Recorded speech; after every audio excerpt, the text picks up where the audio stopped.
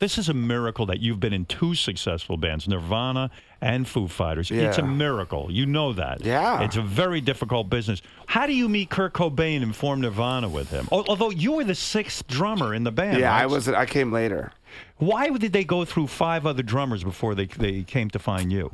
They were a funny band, you know. I think they hadn't really found the right drummer yet. And you know, the way Kurt wrote songs, he wrote these really, really simple songs, and he's a great lyricist. His objective was really like make the song as catchy and memorable and simple as possible. Did he allow you any feedback in the writing process? I mean, here you are, a great songwriter. We wouldn't even talk about it. We would just go in the room and he'd start playing something and we'd just play along, and then it would become a song. We wouldn't say like, that chorus needs to be twice as long and in a different You key. wouldn't question him. So he was the leader of that band. The idea was not even to talk about music, to keep it as pure as possible. Did it frustrate you that Kurt Cobain had that much? I mean, here you are. You're a bit of a control freak. You have all of these songs inside of you. And then Kurt Cobain... Not describing you? How did you function in that band? It was great. But it's almost like being George Harrison. George Harrison had great songs. The Beatles made him only have 1 song on an album. Kurt wouldn't let you have but he was in a band with Lennon and McCartney. And I was in a band with Kurt. So it's that famous joke, like, what's the last thing the drummer said before he got kicked out? I got a song I think we should play. Yeah, right. You know, you can't. And I was perfectly happy because I was like disco drumming. I was just going doosh dash, doosh doosh dash. I wasn't. But didn't you have all these great songs in your head that you had written? I mean, did you ever say to Kurt, "Listen, I've got great songs"? No. You would not do that. You never let him hear anything you wrote? He heard some, and he liked a couple of them. There were 2 that he really liked. He wanted to do, but he was afraid to ask me if he could change the lyrics. Do you think if Kurt hadn't died, you'd still be in Nirvana and never have written any of your songs that you wrote for Foo Fighters and never have gone out and done it? Like, in a way, his death liberated you in a weird sense, right? I mean, I know that I would still be recording and writing stuff of my own.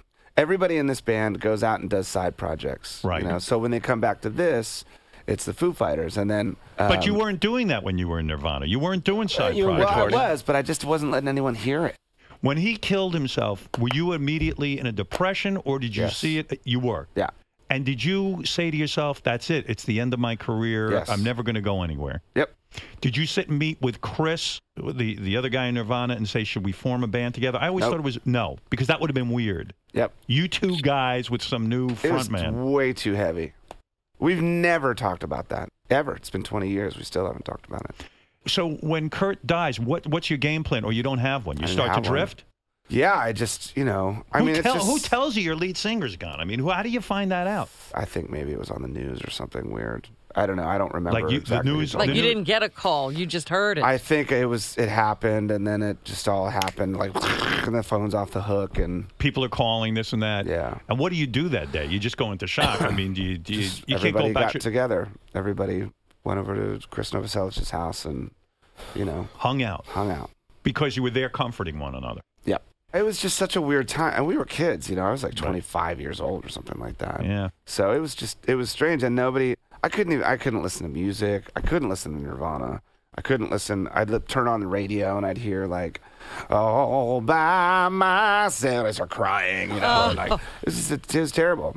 Just sitting down at a drum set reminded me of Kurt. It reminded me of Nirvana, and it was just sad. So was it all good with Kurt? I mean, were you on good terms? Things got weird towards the end. So did that make you feel even weirder about his death? Were you sort of estranged?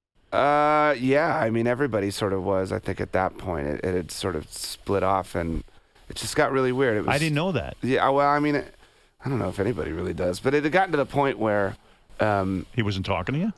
Well, they were just, you know, I don't do drugs. Right. I haven't done drugs since I was a kid. Right. 20 years old, I think, is when I stopped. And so, you know, there were drugs around, and there was like the people who did the drugs, and then there were people that didn't do the drugs.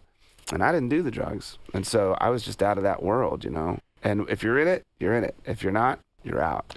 So in the last couple of months, you hadn't even been in touch with Kurt. No, we had. Right. And but were you close to breaking up the band anyway? Do you think you guys would have broken up because Kurt was going his own way? I think at that point it was important that we take a break.